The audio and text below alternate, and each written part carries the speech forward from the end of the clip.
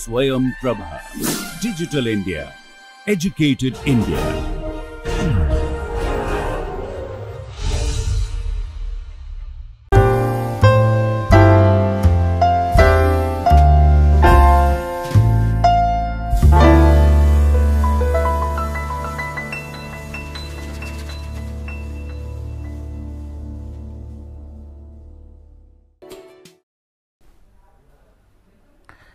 Okay, welcome back.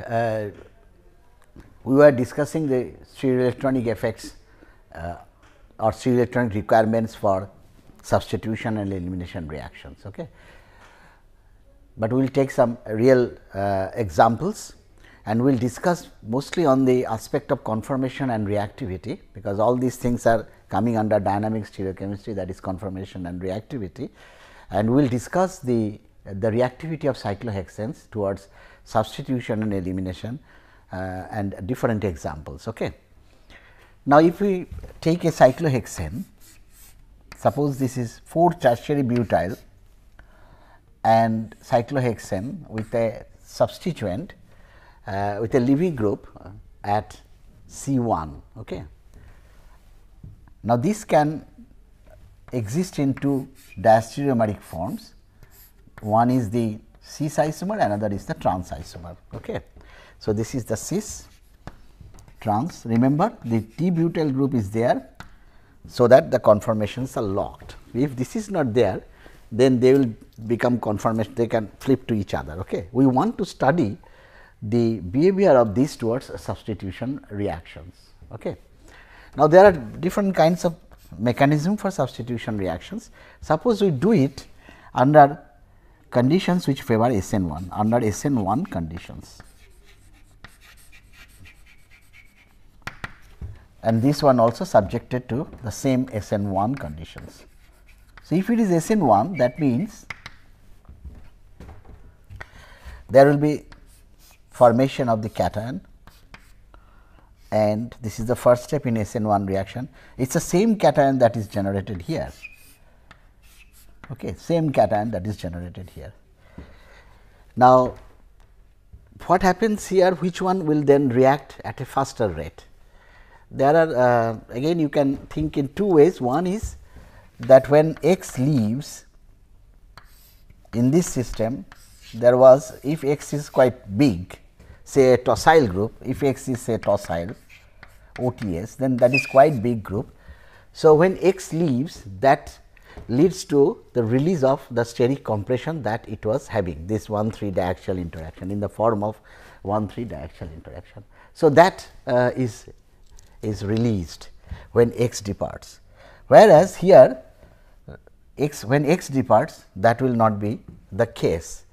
The other thing you can other way you can think of, that the energy level of this, the axial compound, the axial X will be higher than the energy of the equatorial X, and if the carbocation, that is same in both the cases, is here, if it is the cation, then what happens, it will be easier for, there will be less energy requirement for the axial X to be converted to the cation than the equatorial X to be converted to the cation. So, the axial isomer will react at a faster rate than the equatorial isomer because of this. If you remember, if you carry it under the SN1 condition. Okay. Ionization is favored in case of the axial. Either you can say that the release of this 1,3 diaxial strain, or you can also draw this energy, the energy diagram to show the relative ease of the axial substituted compound over the equatorial substituted compound in forming the cation. Less energy is required. Okay.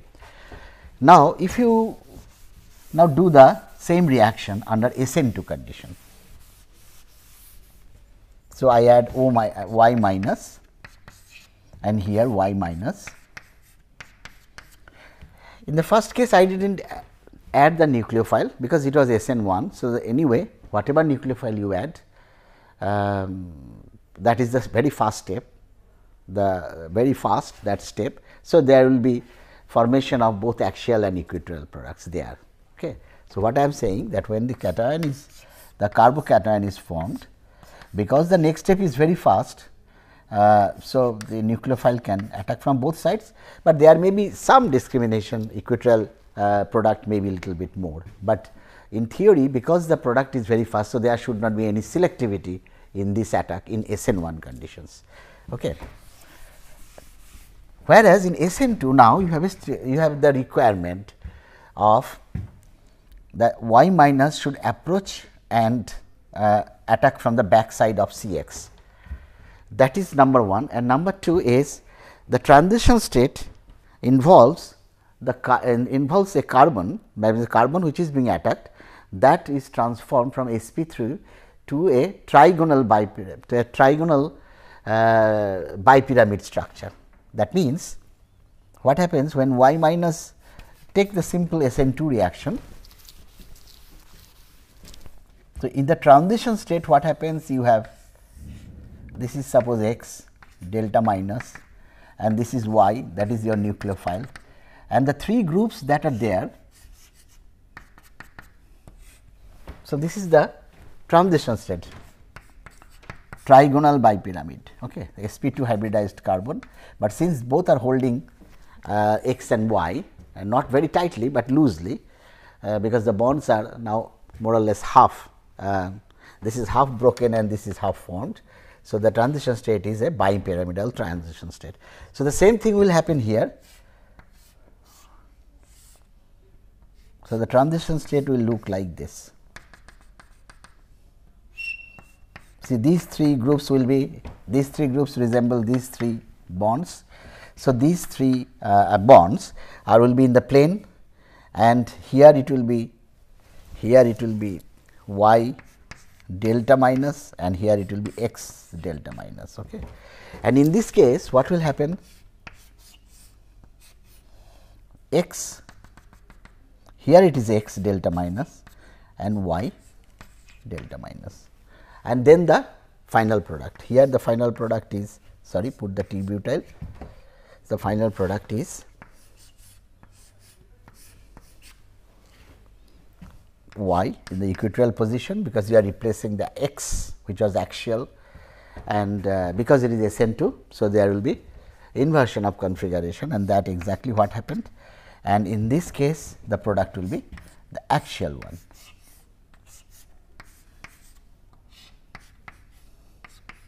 Okay.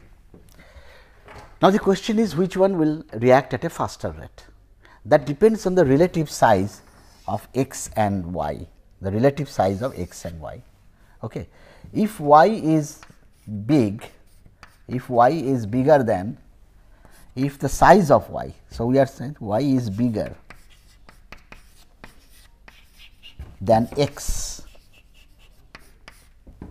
then what happens?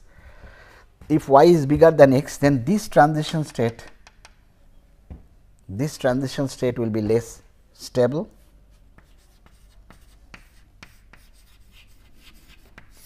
and this transition state will be more stable. Okay. So, if that be the case, then we can say that the axial tosyl will react at a faster rate than the equatorial tosyl, and in fact, a reaction has been done where Y is, but remember Y has to be bigger than X. So, X was suppose chlorine, here that was not tosyl, X was chlorine or maybe bromine, you can also tolerate bromine, and you are replacing it with your Y minus is SPH minus, suppose, which is quite big, thiophenoxide. Okay. So, if you do that, so now this is your Y. So, Y is bigger than your X. So, what was actually reported that this reacts about 60 times faster, this reacts about 60 times faster, but the number is not very important. The important thing is that the concept that why this reacts faster than this, because of the size of the nucleophile is bigger than the size of the leaving group. So, now in the case that will cause destabilization of the transition state obtained from the equatorial bromide. Okay. I hope this is clear. The next is, so this is, so we have discussed SN1 first and then we have discussed the SN2. In both the cases you see the actual isomer is reacting at a faster rate, of course, provided that size requirement was there, no? In the SN2 case, that the nucleophile has to be larger than the leaving group. But in, so if that be the case, in both the cases, the SN1 case or the SN2 case, the axial is reacting at a faster rate. Okay. In case of see, there are reactions which are called reactions which go via allylic rearrangement. That means, if you have a leaving group here and an allyl system, and if you add the nucleophile can attack this carbon and then the process can go in this way. So, Y is attached, it is not directly attacking the carbon bearing the leaving group, it is attacking the end carbon of the double bond, okay, the allylic carbon of the double bond or the gamma carbon of the double bond. Okay. Then, so what is happening? This is Y and the product is this. Okay. This is what is the this is called SN2 prime. This is prime, that means SN2, but it is not attacking the same carbon as the which is contains the leaving group, it attacks another carbon. So, that is why this is SN2 prime, not direct SN2. Okay. In SN2 prime, in cyclic systems, see if you have a cyclohexene kind of thing, I am sorry, let us see, if you have a cyclohexene and you have a leaving group here, OCO, say AR, a leaving group, and acetate, a benzoate kind of thing, leaving group, and a group R here. Okay. So, now the nucleophile, whatever nucleophile you have, will attack in an SN2 prime fashion. So, it attacks here, it goes there and that goes out. Okay. Now, the question is from which side it should attack, from which side it should attack. In direct SN2, it should attack from the opposite side of the benzoate, okay, the leaving group. In SN2 prime, the nucleophile is the other way around, the nucleophile attacks from the same side of the leaving group, from the same side of the leaving group. Now, you can say why is that? That means, I am saying the nucleophile should attack from the beta phase. Okay. Why beta phase? Because this is the leaving group is also in the beta phase. Okay. Now, the question is why? The answer you can simply answer without writing any confirmation. You can say that if the nucleophile attacks from the top phase, then the negative charge that will be formed here will be in the bottom phase, and that negative charge now will be anti to the will be anti to this OCOPH. So, it will be easier for that negative charge to come back and kick out the benzoate. Again I repeat, this appears from the beta phase, because the negative charge that will be generated here will be in the alpha phase, and then that alpha phase negative charge, for the alpha phase negative charge will have easier elimination of the benzoate. The alpha phase negative charge can easily displace the beta benzoate, okay, because they are anti to each other. On the other hand, if it approaches from the alpha phase, then the negative charge is formed in this side, and now it will be difficult because they are on the same side. Okay. So, there will be difficulty in kicking out the benzoate, because they are on the same phase and they are both having the negative charge. See, this is you are trying to generate a negative charge in the same phase as the negative charge itself, where it is generated. Okay. If you want to go to the conformational level, so what I have said, that if the nucleophile, without going into the conformation, you can say that if the nucleophile approaches from the beta phase, then the double bond is here. So, initially that means the negative charge that is generated will be in the alpha phase, okay, and then this is beta, So, it will be now it is like a trans elimination, as I said in the case of E2 elimination. It is kind of a trans anti elimination, the same thing here, that this comes out, this comes back and this goes out. So, there will be, it is much it will be good that if they have anti relationship. Okay. So, this is without going into the detailed conformation analysis, but you can do a quick conformation analysis by drawing the cyclohexene, you know, that is drawn in the half chair conformation. So, you can, without going into any complication, I will just show you one approach of how to really draw the conformation and make this thing look the actual, go into the actual conformation analysis of this SN2 prime reaction. See, this is kind of not correct, because you are using a plain hexagonal cyclohexane, but that is not the correct. It is actually the cyclohexene has this type of conformation. So, now what happens, where is your acid, the benzoate? The benzoate is here, OCO AR. Okay. Actually, see, in cyclohexene these groups are pseudoaxial and pseudoequatorial. Okay. So, here the group will be up, and so this will be pseudoaxial OCO AR, and this will be hydrogen, and here there will be the pseudoaxial hydrogen, and here this will be pseudoequatorial hydrogen. Okay. Now, let us actually drop these two bonds just to make it less complicated, because we are only concerned about this carbon, that carbon, and these two olefinic carbons. Okay. Now, the nucleophile can approach from the, because this is beta. So, I said the nucleophile has to approach from the top. Okay. So, if it approaches, it has to approach from the top. So, if it approaches now, so what will happen? This will, see, this will change, this will become a cyclohexane system. Interestingly, now you are dealing with a cyclohexane system, as there is connection between the nucleophile and this double bonded carbon. So, this will now form, see, this carbon will little bit push up as the nucleophile comes here. So, as if there are positive interactions. So, this carbon is going up. So, if carbon is going up, that means you will get what is called a chair like transition state. See, this is the nucleophile, this is the HA. I am showing these two, I will tell you the reason why I am showing this HA and HE, although they are not participating any in the reaction.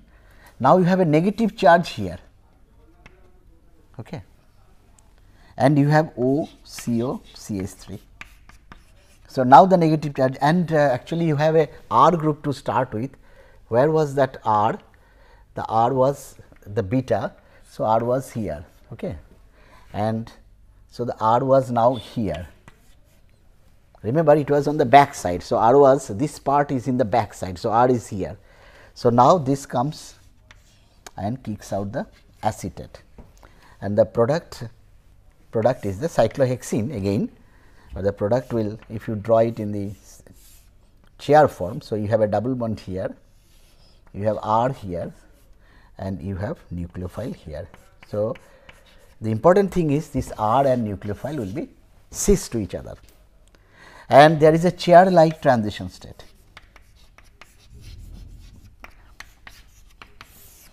And this attack is what is called an anti-parallel attack.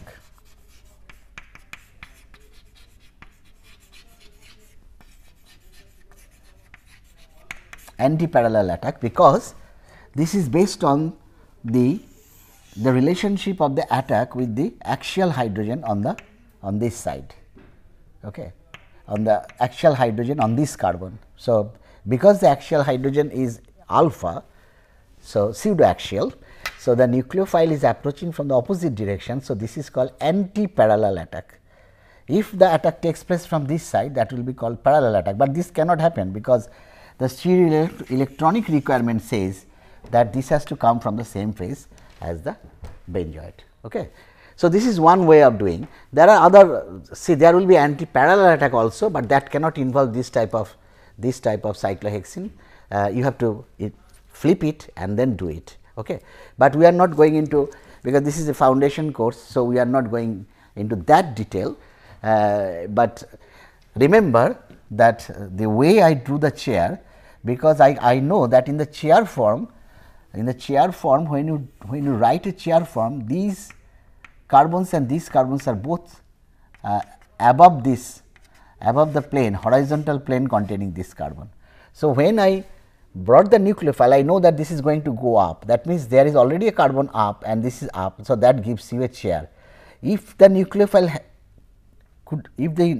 attacked from this side, which is not happening in this case, but that will go through even if that happens. So, this carbon will go downwards, and in the half chair in that twist boat conformation, this is what is the geometry of a twist boat. So, in the parallel attack, there will be the formation of the twist boat, because that is going down. So, you remember these things, that will be useful in your future courses when you take an advanced stereochemistry course. Okay. Because again I tell you, stereochemistry is nothing but visualization of the 3D molecules. So, this is one case where students get stuck, that why it is how do I know that it is going through a chair conformation? I said that in the chair, study the chair conformation, that these two carbons are above this carbon if you take a horizontal plane. So, that is what is happening. This is your horizontal plane, this is this carbon, and this is going up. Okay. So, that type of tricks you have to have in your mind, so that will enable you to draw this type of structures. Okay. So, the stereoelectronic requirement for SN2 prime is that the attacking group, the nucleophile, should be coming from the same side of the leaving group. Okay. So, that takes care of the SN, the substitution, nucleophilic substitution reactions in cyclohexane. Let us now take the elimination aspect and do some problems. Okay. First problem, let us try to do. There are this type of questions can be given, that suppose you have this compound, a cyclohexane substituted, tri-substituted cyclohexane. This is what is called methyl chloride. You have heard of menthol, a natural product, methyl chloride, which gives anesthetic sensation. This methyl chloride has this type of configuration. There is another compound which is very similar, but only the chlorine is alpha. Here the isopropyl is alpha, chlorine is beta, methyl is beta. You have another compound where chlorine is alpha as well as isopropyl, but the methyl remains beta. This is called isomethyl chloride. Okay. Now, if you want to do dehydrohalogenation, see base, okay. You want to replace HCl, dehydrohalogenation minus HCl by a base. Question is which one reacts faster, or which one reacts faster, or there may be some problem with some molecule or which molecule has that problem. So, in order to solve this type of problem, this is the reactivity, that means which reacts faster, that is which reacts faster. So, how do you answer this type of question? You draw the conformation, the correct chair form of this molecule. So, where is your isopropyl? You see the isopropyl is alpha, is having an alpha orientation. Now, you have lot of flexibility. See, alpha you can put anywhere, see, but you have to see you have to pick up the correct bond, either equatorial or axial. Now, to start with, since this is a big group, so I will try to put it in the alpha as well as in the equatorial position. So, my best bet is that I put this here. Okay. If I put that there, then the next is chlorine. Chlorine is beta, that means chlorine is also equatorial, and then the methyl after one carbon. So, the methyl is also beta. So, this is the preferred conformation, because if you flip it,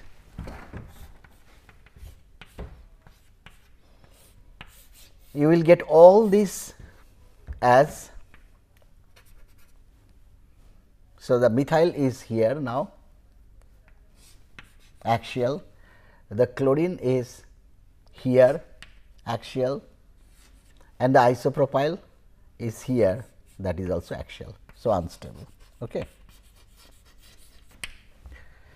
On the other hand, if you write the conformation of this, so this will be again isopropyl I put in the alpha equatorial position, then the chlorine now it is alpha, so it will be axial, and now the methyl remains in the equatorial position. If you flip it, now there is no requirement of flipping, because this has got an axial chlorine, and that means you have to check whether it has got any hydrogen which can eliminate axial hydrogen. Yes, there are two sets of axial hydrogens which can be eliminated. So, either this can be eliminated, this HCl, or this can be eliminated. So, basically you get two products, one is this one, this is isopropyl, sorry, this is the isopropyl, and this is the methyl.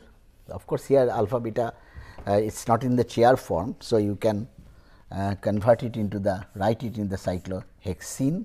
So, double bond, this is isopropyl and this is your methyl, that is one product, and the other product is on this side. So, other product will be isopropyl remains and the double bond is here and the methyl is here. So, these are the two products, a mixture of two products, but elimination will be facile because the chlorine is occupying an axial position and there are hydrogens opposite to it. On the other hand, this molecule has a problem.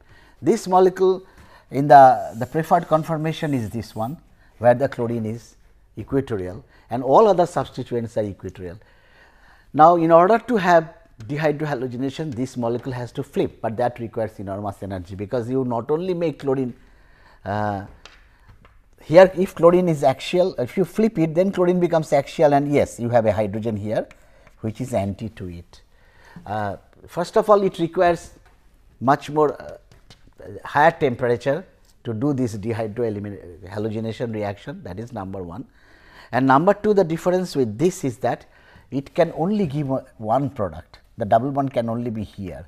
That means, it only gives this product and not the other one, because other place the hydrogen is equatorial, it is not anti-transdiaxial to the, it is not having a transdiaxial relationship. Okay.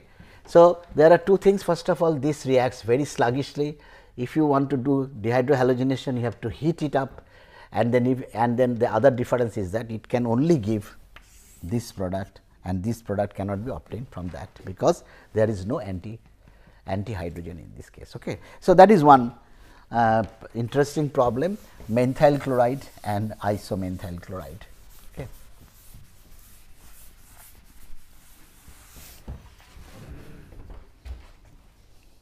Let me see. Another interesting example is dehydrohalogenation of this compound.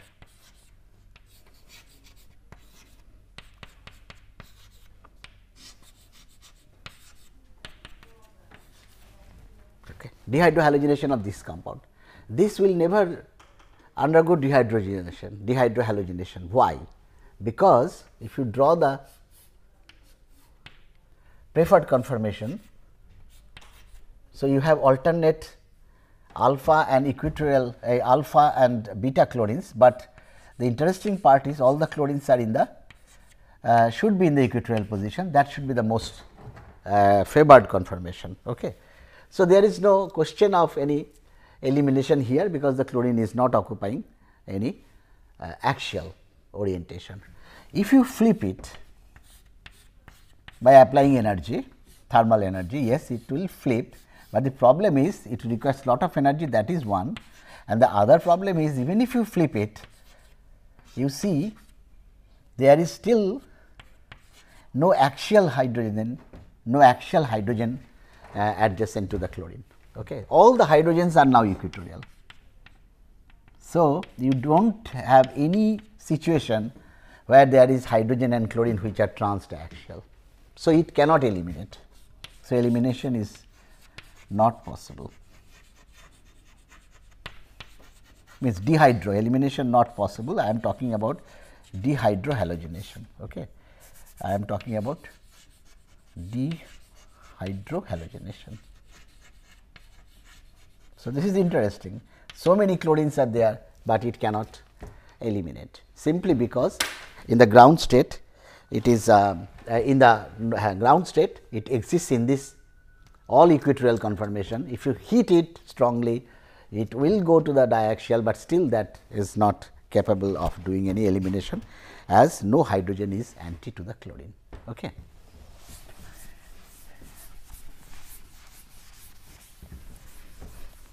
Let us do just one more example of where bond migration, see where rearrangement reactions in cyclohexanes, rearrangement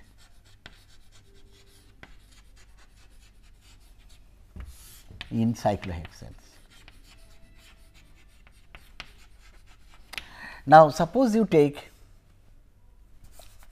no tertiary butyl, suppose you take cis 1 amino or 2 amino, I do not know which one is 2 amino 1 cyclohexanol.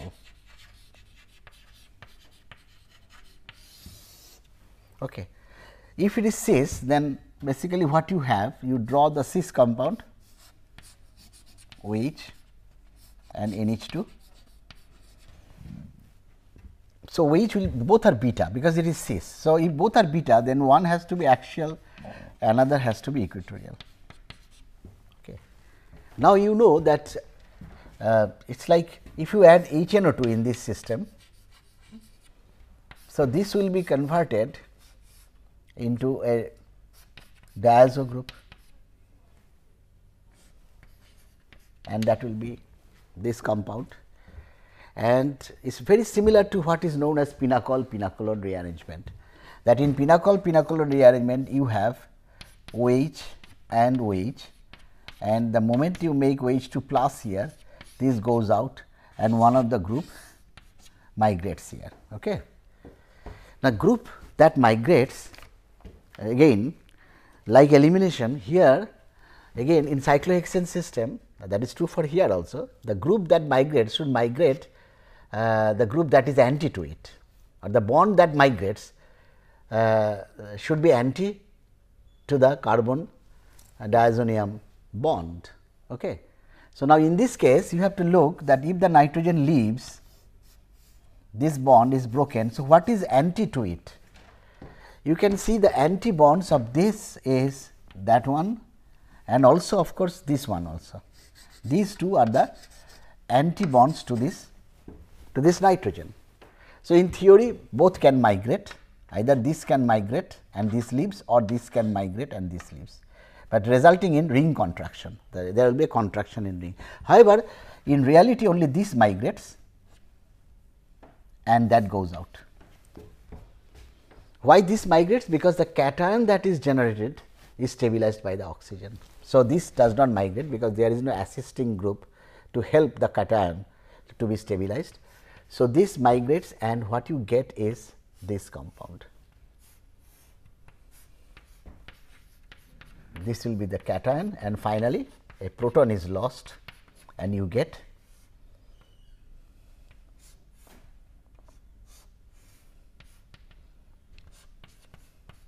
cyclopentane aldehyde. Okay.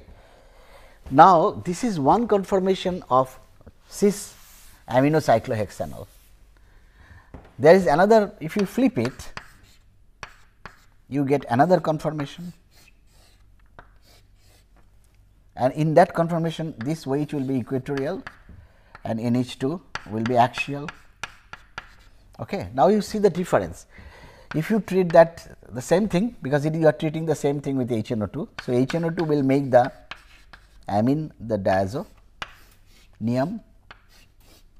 So, that will be N2 plus and this will be sorry, this will be OH, but now you have a hydrogen, the CH bond which is anti to the carbon nitrogen bond. So, this hydrogen will now migrate, is in a position to migrate, because it fulfills that stereoelectronic requirement that the migrating group should have the bond which is anti to the bond that is being broken, that is leaving, the bond which is containing the leaving group.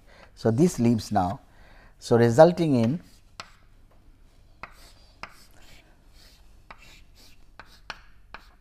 OH and this is plus. So, that is nothing but cyclohexanone.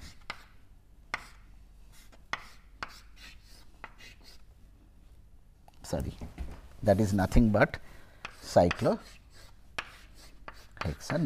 Okay. So, in one case you get cyclopentene aldehyde, and in the other case what you get is a cyclohexanone. So, ultimately you will get a mixture of the two, because there is hardly any energy difference between these two conformations, because their steric bulk is more or less very similar, and in both the cases one is equatorial and the other is axial. Okay. So, I think that is the type of one. We have rearrangement reaction we have discussed in cyclohexane, and there are a lot of problems that can be generated from this type of pinacol-pinacolone type of rearrangement, okay, or epoxide formation. So, those will be given in the assignment when we give the assignment, when you attend this online course. Okay. Thank you.